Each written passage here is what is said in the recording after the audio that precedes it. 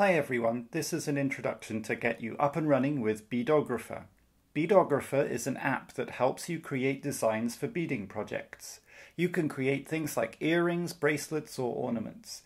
I thought the best way to show you how it works would be to make a simple beaded bracelet design.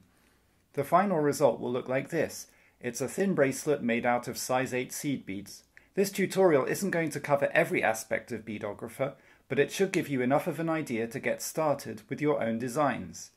You can find more information by going to beadographer.com/guide, which has the complete information about all the features of the app.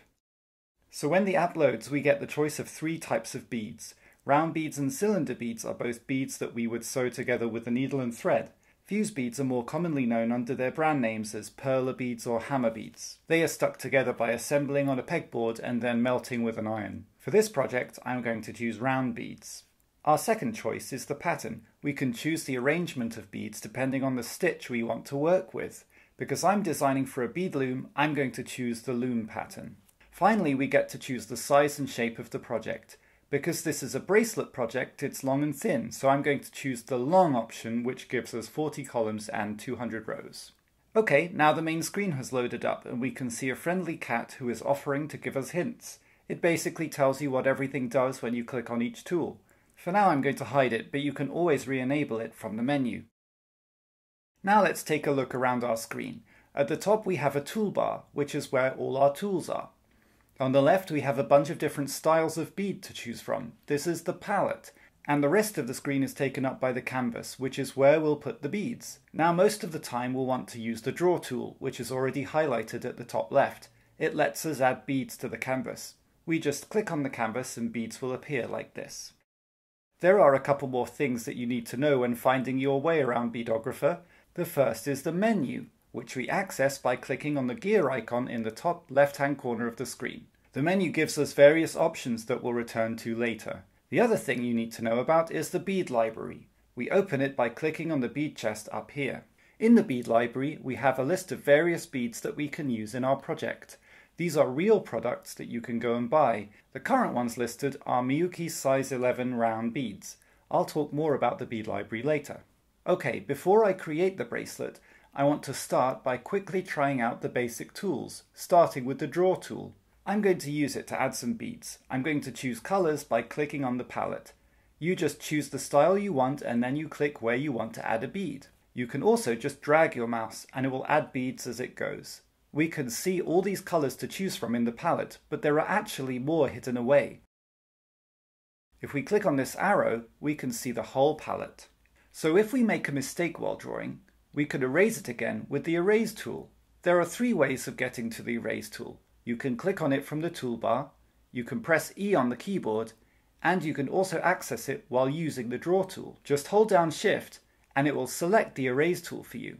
I'll be mentioning a few more keyboard shortcuts as we go because it really makes work a lot quicker. Another basic tool that you might recognize is the Paint tool. Just like in Microsoft Paint and other similar painting programs, this tool paints a region all the same color. So for example, if I wanted to make all of these beads yellow, I can select the Paint tool and then click here. The last thing I want to cover before we get started on the bracelet is how to change the view. This is the Hand tool, which we can also access by pressing H on the keyboard. It lets us pan around the canvas like this. When the Hand tool is active, this wheel appears in the middle of the screen. It lets us work at any angle. If you want to reset the rotation, just click on the middle of the wheel and we're back to the start. If you keep clicking on the middle of the wheel, it will rotate the view by 90 degrees each time. To zoom in and out, we can use these 2 tools, or press plus or minus on the keyboard. Now that we've covered a few basics, let's get started and build the bracelet. The first thing I want to do is create my own palette. Most of the time, I won't use the default styles, I'll just make my own. So we'll start by clearing the palette by going to the menu and Clear Palette. Now we can add our own styles to the palette. Adding styles to the palette is a 2-step process. The first thing we do is open the color pickers. We can do this by clicking on this icon here or by clicking on this big bead down here. Now we can see 3 sliders that let us change the active color. When we're happy with the color we've got, we drag it into the palette to save it. Let me talk about these 3 sliders as they may seem a little intimidating at first. They alter the hue, saturation, and luminosity of the color that we're creating. But what does that mean? Well, the best way to understand it is to start with the hue slider as a way of selecting colors from the rainbow: red, orange, yellow, green, blue, and so on.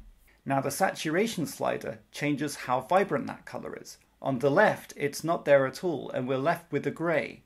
On the right, the color is very vibrant and really pops out. Once we've decided how vibrant we want the color, we can then change the luminosity. This is how light or dark the color is. On the left, the color is so dark, it becomes black. On the right, it is so bright, it becomes white. After you play with these sliders for a while, it should become easier to find that perfect color that you have in mind. There's one more thing we can do to create our bead style, and that is alter the finish of the bead. In other words, change how shiny it is. We have three options here, each represented by a little bead. The first bead sets the finish to be matte, which is not glossy. The middle bead makes the finish a bit glossy, and the third one makes it really shiny.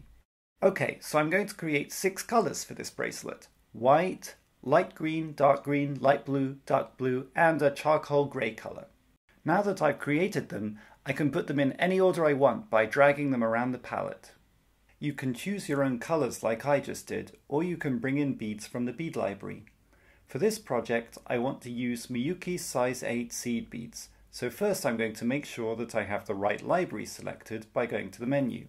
These are the seed bead libraries listed, and I'm going to choose Miyuki round size 8. Now when I open the bead library, those beads are listed. I want to find beads that match colors in my palette, so the way I do that is to click on a bead in the palette. Each time I change the color, it will search the bead library for beads that most closely match that color. When I have a product I want, I can drag it into the palette. Now the bead in my palette reflects a specific product that I can buy. Now I have my palette all sorted, I'm going to use the draw tool to draw 2 beads of each color onto the canvas, all in a line like this. Now I could keep going, but my bracelet has a repeating pattern and I want to make my life easy, so I'm going to just copy and paste these beads by selecting them with the marquee tool. To use the marquee tool, you draw a box around the beads you want to select like this. When the beads are selected, you can drag them to wherever you want them on the canvas. Notice that 5 more tools appeared when I clicked on the marquee tool. These are the transform tools, which rotate or flip the selected beads. I'm not going to use them right now, but you can play with them and you'll soon find out how they work. What I want to do is clone my pattern. I can do that in 2 ways. The first way is by holding down Alt on the keyboard and then dragging the beads. Now my pattern is duplicated. The other way I can do it is by clicking a second time on the marquee tool. It is now yellow, which means anytime you try to drag the beads, it will clone them. To make my pattern, I'm going to copy my beads right 1 space and down 7 spaces like this. Now I'm going to select the lower part of the pattern that's sticking out and move it to the top so it lines up. Now I'm going to select the first part again and move it over 2 rows and down 2 spaces. And finally I'm going to take these last 2 beads and move them to the top. This is now the 12-row pattern that will keep repeating across the whole bracelet. Now's probably a good time to mention the beading tool. When you want to actually make the object you created, it's handy to know which row you're on so that you can pick up the right beads. This is what the beading tool is for. To use it, just click on the tool and then click on a bead where you want to start. To move the row, you can click on these tools here. You can also press the Enter key or the backspace key on your keyboard. Currently, I have 12 rows, but I want 65 rows. So I'm going to copy these 12 rows 5 times, again using the marquee tool, then add 5 more rows. So let's zoom out and copy the rows down like this.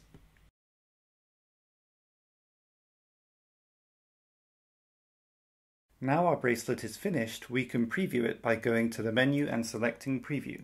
But what if I found out that I wanted different beads for the project? Perhaps I want to change the color scheme. This is where the Color Select tool comes in handy. Suppose I want to change the bracelet from a blue-green feel to a red-orange feel. Well, we don't have to go in and edit every bead. We can just use the Color Select tool really quickly. First, let's create a new color scheme that we like. I'm going to use some reds and some oranges. Next, we're going to use the Color Select tool and click on a bead that we want to change. Notice that all the beads that were the same colour got selected in one click.